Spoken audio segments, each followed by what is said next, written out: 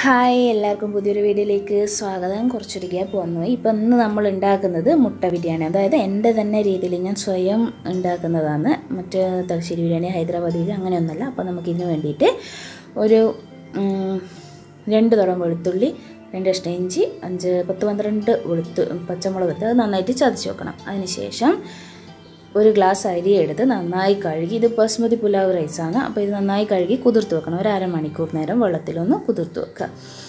അതിനുശേഷം നമുക്ക് മുട്ട, ഞാനിപ്പോൾ ഇവിടെ 4 മുട്ടയാണ് എടുക്കുന്നത്. നിങ്ങൾ കൂടുതൽ വേണമെങ്കിൽ കൂടുതൽ ചേർത്ത് കൊടുക്കാം. പിന്നെ അതിലേക്ക് കുറച്ച് ഉപ്പ് കൂടെ ചേർത്ത് കൊടുക്കാം. ഉപ്പ് ചേർക്കുന്നത് മുട്ട പൊട്ടിയാൽ നമ്മൾ തിള വരുമ്പം ചിലപ്പോൾ മുട്ട പൊട്ടി അതിനകത്തുള്ളതെല്ലാം പുറത്തേക്ക് വരും. ഇതിപ്പോൾ ക്രാക്സ് വന്നിട്ടുണ്ട്, പക്ഷേ മുട്ടക്ക് ഇങ്ങനെ പൊട്ടി വന്നിട്ടുണ്ട്, പക്ഷേ അതിനകത്തുള്ള ഒന്നും പുറത്തേക്ക് വന്നിട്ടില്ല.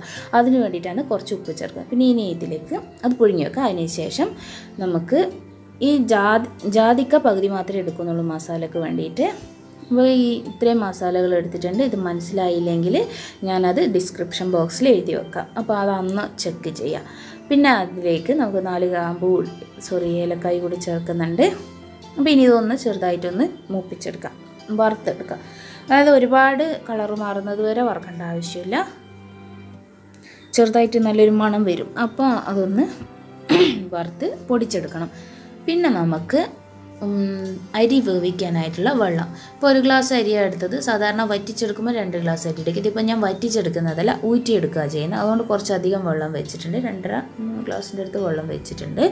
അപ്പോൾ ഇനി ഈ വെള്ളം തിളച്ച് വരുമ്പോൾ നമുക്ക് കറുപ്പച്ചപ്പ്, അതായത് വഴനയില, പിന്നെ 4 ഗ്രാമ്പു, 4 ഏലക്കായ, പിന്നെ 1 കഷ്ണം കറുവപ്പട്ട, അതായത് ദാൽച്ചിനി, അതും കൂടെ ചേർത്ത്, അത് വലിയൊരു കഷ്ണം 2 ആക്കിയതാണ്. അപ്പോൾ ഇനി ഇതിലേക്ക് നമുക്ക് കുറച്ച് നെയ്യ് ചേർത്ത് കൊടുക്കാം. നെയ്യ് ചേർക്കുന്നില്ലെങ്കിൽ ഡാൽഡ ഉപയോഗിക്കുന്നവരാണെങ്കിൽ ഡാൽഡ ചേർത്ത് കൊടുക്കാം. പിന്നെ ആവശ്യത്തിന് ഉപ്പ് ചേർക്കണം. ഞാനിപ്പോൾ ഇവിടെ നെയ്യാണ് എടുക്കുന്നത്, പച്ച നെയ്യ്. അത് നമുക്ക് 1 സ്പൂൺ പച്ച നെയ്യ് ചേർത്ത് കൊടുക്കാം. ഇത് 2 അല്ലെങ്കിൽ സാധാരണ നമ്മൾ കുക്കിംഗ് അത് എടുക്കണം. കുറച്ച് വ്യത്യാസം വരും, ടേസ്റ്റ് കുറച്ച് മാറ്റം വരും. അപ്പോൾ നമുക്ക് ഇത് ചേർത്തതിന് ശേഷം ഒരു അരമുറി നാരങ്ങ നീര് ചേർത്ത് കൊടുക്കണം. നാരങ്ങേൻ്റെ നീര് ചേർത്ത് കൊടുക്കണം. ഞാനിവിടെ ഒരു അര നാരങ്ങ എടുത്തിട്ടുണ്ട്. അപ്പോൾ ഇത് നന്നായിട്ട് ഇതിനകത്തോട്ട് പിഴിഞ്ഞ് കൊടുക്കുക. പിഴിഞ്ഞതിന് ശേഷം ഉപ്പ് നമ്മൾ എത്ര ചോറിന് ഉപ്പ് നോക്കിയിട്ട് മാത്രം ചേർക്കുക. അപ്പോൾ ഇത് നന്നായി തിളപ്പിക്കുക. തിളച്ച് വന്നതിന് ശേഷം നമുക്ക് ഇതിലേക്ക് നമ്മൾ കുതിർത്ത് വെച്ച അരി അത് വെള്ളം ഊറ്റിക്കളഞ്ഞ് ഇതിനകത്തോട്ട് ചേർത്ത് കൊടുക്കാം. ചേർത്ത് കൊടുത്ത് നന്നായിട്ടൊരു തിള വന്നതിന് ശേഷം തീ ഒന്ന് കുറച്ച് വെക്കണം. തീ ഒന്ന് കുറച്ച് വെച്ച് ഇതിൻ്റെ ഒരു 1/4 വേവ് കംപ്ലീറ്റ് വെന്ത് ഇതാവുന്നത് വരെ അരി വേവിക്കാൻ പാടില്ല, കംപ്ലീറ്റ് ആയിട്ട് വേകാൻ പാടില്ല. അതായത് നമ്മളൊരു 1/4 വേവ് കൈ കൊണ്ട് അങ്ങനെ അമർത്തുമ്പോൾ ഇതിപ്പോൾ ഒരു 1/4 വേവ് ആയിട്ടുണ്ട്. ഫുള്ളായിട്ട് അല്ലെങ്കിൽ നമ്മൾ ഉടഞ്ഞു പോകും. ചോറ് മുട്ട മസാലേൻ്റെ കൂടെ മിക്സ് ചെയ്യുമ്പോൾ ഉടഞ്ഞു പോകും. അപ്പോൾ ഇതിനി നമുക്ക് ഊറ്റിയെടുക്കാം. വെക്കുക. അതിന് ശേഷം ഒരു പാത്രം ചൂടാക്കി അതിലേക്ക് എണ്ണ ഒഴിച്ചു കൊടുക്കുക. ഇപ്പോൾ കൂടുതൽ എണ്ണ ഒഴിക്കുന്നത് ഉള്ളി വഴച്ചെടുക്കാനാണ്, നമ്മൾ ബിസ്ത എന്ന് പറയും. അപ്പോൾ അത് വഴറ്റിയെടുക്കാൻ വേണ്ടിയിട്ട് ഞാനിപ്പോൾ ഇവിടെ 2 വലിയ ഉള്ളി എടുത്തിട്ടുണ്ട്. നല്ല വലിപ്പമുള്ള ഉള്ളിയാണ്. അപ്പോൾ അത് നീളത്തിൽ ചെറുതായി എത്ര നേരിയതായി അരിയാൻ പറ്റുമോ അത്രയും നേരിയതായി അരിയാൻ. ഞാനിപ്പോൾ ഇത്ര അരിഞ്ഞെടുത്തിട്ടുണ്ട്. അപ്പോൾ ഇനി ഇത് നന്നായിട്ടൊന്ന് വഴറ്റിയെടുക്കണം. അതായത് ഇളക്കി കൊടുക്കണം ഇടക്കിടന്ന്, അല്ലെങ്കിൽ അത് അടിഭാഗം മാത്രം മൂത്തു പോവും. നമ്മൾ മേൽഭാഗം അങ്ങനെ തന്നെ ഉണ്ടാവും. അതുകൊണ്ട് ഇടക്കൊന്ന് ഇളക്കി കൊടുത്ത് നന്നായിട്ടൊന്ന് കളറ് മാറണം. ഒരുപാട് കളറ് മാറണ്ട, ജസ്റ്റ് നമ്മളൊരു സാധാരണ നമ്മൾ ബിരിയാണി കാണുന്ന ഈ ബിസ്താൻ്റെ ഉള്ളീൻ്റെ കളറിനേക്കാളും കുറച്ചൊരു കളറ് കുറച്ചിട്ടെടുക്കണം. അല്ലെങ്കിൽ നമ്മൾ നമ്മളിത് ഊറ്റി വെക്കൂല, എണ്ണയിൽ നിന്ന് മാറ്റി വെച്ചതിന് ശേഷം അതിൻ്റെ കളറ് മാറും, കുറച്ചുകൂടെ ഒന്ന് ചേഞ്ച് വരും. ഇതിപ്പോൾ ഈ ഉള്ളി ഈ ഒരു പരുവത്തിലായിട്ട് ഊറ്റിയെടുക്കുന്നുണ്ട്. ഇനി ഇതിനകത്ത് ഉപ്പൊന്നും ഇട്ടിട്ട് ഇതാക്കണ്ട കേട്ടോ. ഉപ്പിട്ടാൽ അത് കളർ ഇത്ര പെട്ടെന്നായി കിട്ടൂല. അപ്പോൾ ക്രിസ്പി ആയിട്ട് കിട്ടണമെങ്കിൽ ഈ ഒരു കളറിൽ മാറ്റി വെക്കാം. അത് കംപ്ലീറ്റ് മാറ്റി വെച്ചു. അതിന് ശേഷം നമുക്ക് ഈ ഒരു കളറിൽ ഇപ്പോൾ ഉള്ളത്, ഇനി ഈ എണ്ണ നമുക്ക് ആവശ്യമില്ലാത്ത എണ്ണ കുറച്ച് മാറ്റി വെക്കാം. ഈ എണ്ണ കുറച്ച് മാറ്റി വെച്ചതിന് ശേഷം നമുക്കിതിലേക്ക് കുറച്ച് നെയ്യ് ഒഴിച്ചു കൊടുക്കാം. ഒരു 1.5 സ്പൂണ് നെയ്യ് ഒഴിക്കുന്നുണ്ട്. നെയ്യ് കൂടെ വരുമ്പോൾ അതിൻ്റെ നല്ലൊരു ബിരിയാണീൻ്റെ ആ ഒരു ഫ്ലേവർ വരിക. നെയ്യ് അല്ലെങ്കിൽ ഡാൽഡയാണ് നമ്മൾ കല്യാണ വീട്ടിലെല്ലാം ഉണ്ടാക്കുന്ന ബിരിയാണീൻ്റെ മണം എന്ന് വെച്ചാൽ ആ ബിരിയാണി, തലശ്ശേരി ബിരിയാണി, കല്യാണ വീട്ടിലെ ബിരിയാണിയാണ് തലശ്ശേരി ബിരിയാണി എന്ന് പറയുന്നത്. നമ്മളത് വേറെ ഹോട്ടലിലൊന്നും പോയാൽ കിട്ടില്ല. കിട്ടും, പക്ഷെ ആ ഒരു ടേസ്റ്റ് ശരിക്കും കിട്ടണമെങ്കിൽ നമ്മൾ കല്യാണ വീട്ടിൽ ആണുങ്ങൾ ഉണ്ടാക്കുന്ന ബിരിയാണി. അപ്പോൾ നമുക്കിതിന് ഇതിപ്പോൾ 3 അത്യാവശ്യം ചെറിയ വലിപ്പമുള്ള ഉള്ളിയാണ്. അപ്പോൾ അതിലേക്ക് 3 ഉള്ളി അരിഞ്ഞിട്ട് ഇട്ട് കൊടുക്കാം. ഇതങ്ങനെ ഗോൾഡൻ കളർ ആവേണ്ട ആവശ്യമൊന്നുമില്ല, സ്വർണ്ണത്തിൻ്റെ നിറമൊന്നും വരേണ്ട. ഒന്ന് ട്രാൻസ്പെറൻ്റ് ആയി കിട്ടിയാൽ മതി, ഒന്ന് ജസ്റ്റ് ഒന്ന് വഴന്ന് കിട്ടിയാൽ മതി, ഏകദേശം ഇതുപോലെ. ഇനി ഇതിലേക്ക് നമ്മൾ നേരത്തെ ഇഞ്ചി, വെളുത്തുള്ളി, പച്ചമുളക് ഒരു 10-12 പച്ചമുളക് എടുത്തിട്ടുണ്ട്. അപ്പോൾ ഇതിന് അത്യാവശ്യത്തിന് നല്ല എരിവുണ്ടാവും. അപ്പോൾ ഇത് നന്നായിട്ടൊന്ന് വഴറ്റി കൊടുക്കാം. ഈ പശു നെയ്യിൻ്റെ അകത്ത് ഉള്ളിയും ഇഞ്ചിയും പച്ചമുളകെല്ലാം ഒന്ന് വഴണ്ടി വരുന്നതിൻ്റെ ആ ഒരു മണം നല്ല പ്രത്യേക മണമാണ്. അപ്പോൾ ആ ഒരു മണം നല്ലൊരു മണം വരും. അപ്പോൾ ഇത് നന്നായിട്ട് ജസ്റ്റ് ഒന്നിൻ്റെ പച്ചമണം മാറുന്നവരെ വഴറ്റുക. ഇനി ഇതിലേക്ക് നമുക്ക് നമ്മൾ നേരത്തെ പൊടിച്ച് വെച്ച മസാല,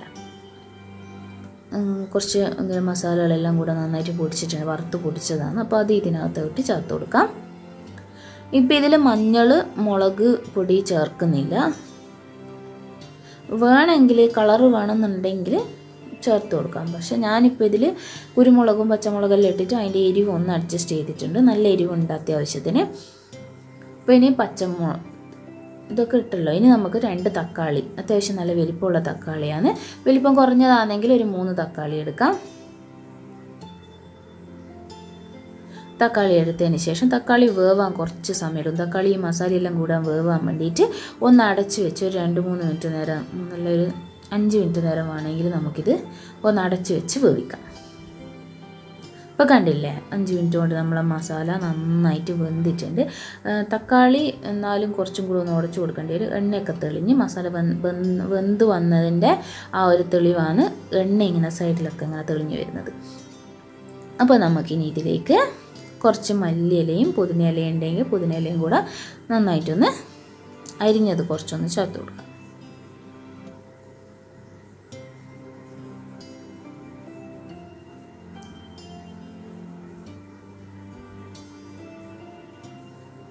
ഇനി നമുക്ക് കുറച്ചുകൂടെ ഗരം മസാലപ്പൊടി ചേർത്ത് കൊടുക്കാം. ഒരു ചെറിയ ടീസ്പൂൺ ഗരം മസാല, നല്ലൊരു മണം വരാൻ വേണ്ടിയിട്ട് കുറച്ച് ഗരം മസാല കൂടി ചേർത്ത് കൊടുക്കുന്നുണ്ട്. അതിനുശേഷം നമുക്ക് ഇതിലേക്ക് 1 കപ്പ് തൈര് ചേർത്ത് കൊടുക്കാം. തൈര് കട്ടത്തൈര്, അത് പക്ഷേ അധികം പുളിയില്ലാത്ത തൈരാണ്. നല്ല പുളിയുള്ള തൈരാണെങ്കിൽ ഇതിൻ്റെ പകുതി ചേർത്ത് കൊടുത്താൽ മതി. എന്നിട്ട് ഇത് കൈവിടാണ്ട് ഇളക്കിക്കൊണ്ടിരിക്കുക, അല്ലെങ്കിൽ തൈര് പിരിഞ്ഞ് വരും. അപ്പോൾ നമ്മളിത് നന്നായിട്ട് ഇളക്കി നന്നായിട്ട് തിളപ്പിക്കണം.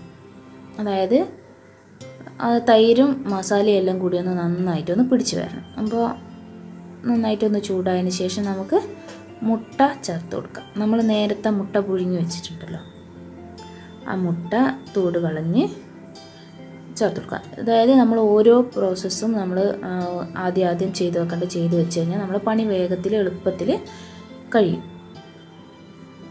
മസാല ഉണ്ടാക്കിയതിന് ശേഷം ഉണ്ടാക്കുമ്പോൾ തന്നെ മുട്ട പുഴുങ്ങുന്നതിനേക്കാൾ നല്ലത് ആദ്യം തന്നെ മുട്ട പുഴുങ്ങി വെച്ച് അങ്ങനെ വേണമെങ്കിൽ ഈ മുട്ടക്ക് ഓരോ കുത്ത് വെച്ച് കൊടുക്കാം. ഒരു സ്പൂണോ ഫോർക്കോ എന്തെങ്കിലും കൊണ്ട് ഓരോ കുത്ത് വെച്ച് കൊടുക്കാം. എന്നാൽ മസാല ഉള്ളിലേക്ക് നന്നായിട്ട് പിടിച്ചോളും മുട്ടയിൽ.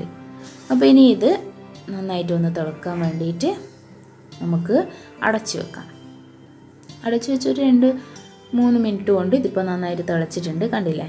അപ്പോൾ മസാലയെല്ലാം നന്നായിട്ട് മുട്ടക്കകത്തും തൈരും മസാലയെല്ലാം നന്നായിട്ട് മിക്സ് ആയിട്ടുണ്ട്. ഉപ്പ് വേണമെന്ന് ഒന്നും കൂടെ ഒന്ന് ചെക്ക് ചെയ്ത് നോക്കാം. ഇതിപ്പോൾ കറക്റ്റ് ഉപ്പാണ്. അപ്പോൾ നിങ്ങൾ ആവശ്യമുണ്ടെങ്കിൽ ഉപ്പ് ചേർത്ത് കൊടുക്കാം. ഇനി ഇത് ഓഫ് ചെയ്യാം. അതിനുശേഷം നമുക്ക് ഈ മുട്ടയും മസാലയും മാറ്റി വെക്കാം. കുറച്ച് മസാല അടിഭാഗത്ത് വെച്ച് ഞാൻ ഈ പാത്രത്തിൽ തന്നെയാണ് ചോറും കൂടെ ഇട്ടിട്ട് മിക്സ് ചെയ്യുന്നത്. അപ്പോൾ 2 സ്പൂൺ വെള്ളം ഒഴിക്കുന്നുണ്ട്. കാരണം എന്താണെന്ന് വെച്ചാൽ നമ്മളത് ഒരു 10-15 മിനിറ്റ് നേരം ചെറിയ തീയിൽ വേവിക്കുമ്പോൾ അടി പിടിച്ചു പോകും. അതിന് വേണ്ടിയിട്ടാണ് കുറച്ച് വെള്ളം ചേർക്കുക ഈ മസാലക്കകത്ത്. അതിനുശേഷം നമുക്ക് ചോറ് ഇതിൻ്റെ മേലെ ഒരു ലെയറായിട്ട് വെതറാം.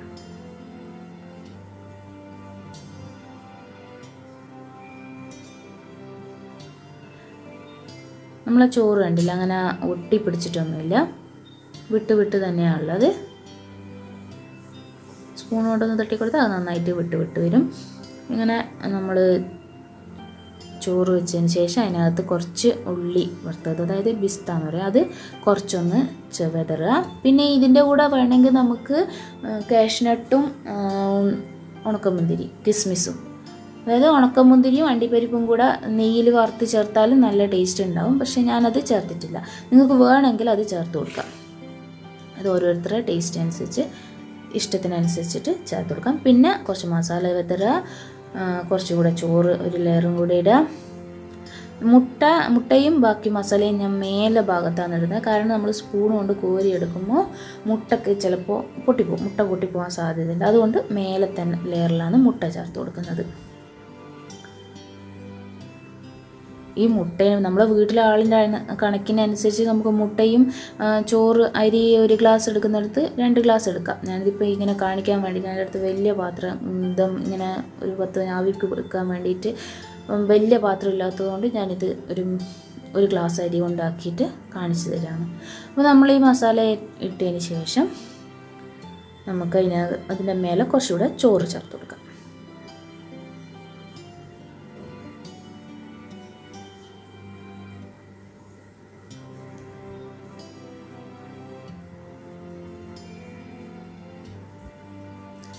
ചേർത്ത് ഇനി നമുക്ക് കുറച്ച്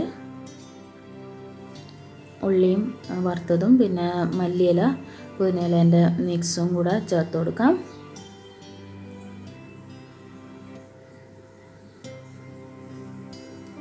ഈ ഉള്ളിയും നല്ല ടേസ്റ്റാണ് കേട്ടോ. പിസ്ത എന്ന് പറയുന്ന സാധനം അത് നമ്മൾ കടിച്ചു നോക്കുമ്പോൾ ഇളം മധുരമായിട്ട് നല്ല ടേസ്റ്റ് ആയിരിക്കും. അപ്പോൾ ഇനി ഇത് നമ്മൾ കംപ്ലീറ്റ് മസാലയും ചോറും എല്ലാം കൂടെ മിക്സ് ചെയ്ത് വെച്ച് ഇനി ഇത് നമുക്കൊരു 15 മിനിറ്റ് നേരം ചെറിയ തീയിൽ, നമ്മൾ അടിയിലൊന്നും കരിഞ്ഞു പോകുന്നില്ല. 15 മിനിറ്റ് കഴിഞ്ഞു, കണ്ടില്ലേ നമ്മൾ ആവി കംപ്ലീറ്റ് ആയിട്ട് മേലെ ഭാഗത്തോളം വരണം. ആ 15 മിനിറ്റ് കൊണ്ടാണ് ചെറിയ തീയിൽ ആവി കംപ്ലീറ്റ് ആയിട്ട് മേലെ ഭാഗത്തോട്ട് വരിക. അപ്പോൾ നമുക്കിതൊന്ന് അടിഭാഗത്ത് കഴിഞ്ഞോ എന്നങ്ങനെ നോക്കാം. സ്പൂൺ കൊണ്ടൊന്ന് നോക്കാം. ഇത് കണ്ടില്ലേ, അടിഭാഗത്തൊന്നും കരിഞ്ഞിട്ടൊന്നുമില്ല. അതിന് വേണ്ടിയിട്ട് ഒരു 2 സ്പൂൺ വെള്ളം ചേർത്ത് കൊടുത്തത്. അല്ലെങ്കിൽ നമ്മൾ അങ്ങനെ തന്നെ മസാലയിൽ വെക്കുകയാണെങ്കിൽ 10-15 മിനിറ്റ് നേരം കൊണ്ട് നമ്മൾ മസാലേൻ്റെ അടിഭാഗം കരിഞ്ഞു പോകും. അപ്പോൾ ഹായ്, അപ്പോൾ എല്ലാവരും ഒന്ന് അഭിപ്രായങ്ങൾ അറിയിക്കുക, ട്രൈ ചെയ്ത് നോക്കുക, ലൈക്ക്, ഷെയർ, കമൻറ്റ് എല്ലാം ചെയ്യുക.